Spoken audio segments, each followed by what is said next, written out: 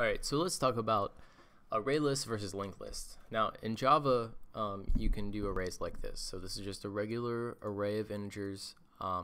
It's just going to say 1, 2, 3 inside of the array.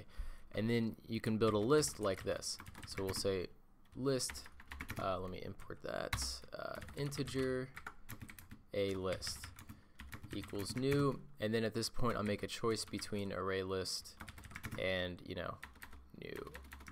new ArrayList. And then I'll make it, at this point I can make a choice between ArrayList or LinkedList.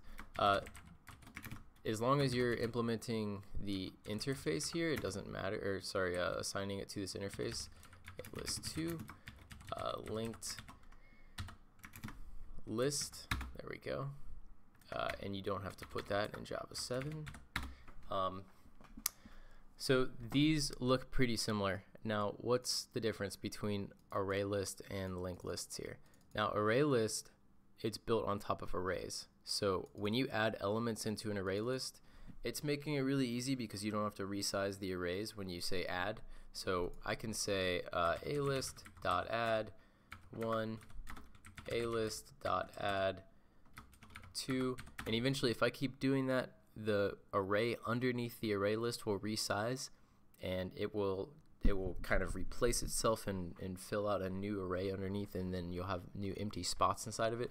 But it's very fast to iterate through because it's iterating through a contiguous block of memory. And LinkedList is a little bit different. So LinkedList is actually what is called a linked list data type, and then the linked list, it works different from an array where it's a contiguous block of memory. The linked list is an element with a pointer to the next element, with a pointer to the next element, with a pointer to the next element. And so the trick is, if you add things to this, it's very fast, right? Because you're just creating new elements and you're adding a new pointer to the end of the list. Now, if you, whoops, should put 2 there. If you try to iterate through it, that's very slow.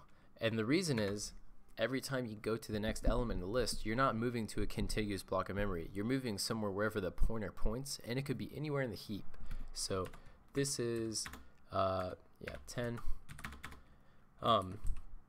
When you list them out, if I do a print on this thing here, let's do this too. I'm essentially having to iterate through everything in the lists to get all the elements, and while it looks the same, what's actually going on is this is iterating through a contiguous array that's fast, and this is iterating through different elements that are linked together, which is slow.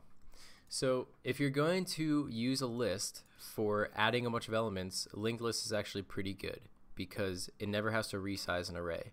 If you're going to use a list to iterate through it and search through it a lot, it's bad because it'll be slow to search through a linked list, where it's fast to search through an array list as long as you're getting it by the index. Then it's instantaneous. But even if you're iterating through it manually, it's still a little bit faster than linked list.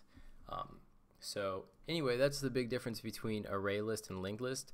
They're both implementing list, but they work differently under the hood. So, and in general, you should probably tend to lean towards ArrayList unless you have a really special situation where LinkedList would be good. So that's it. Thanks for watching, and like, subscribe, etc.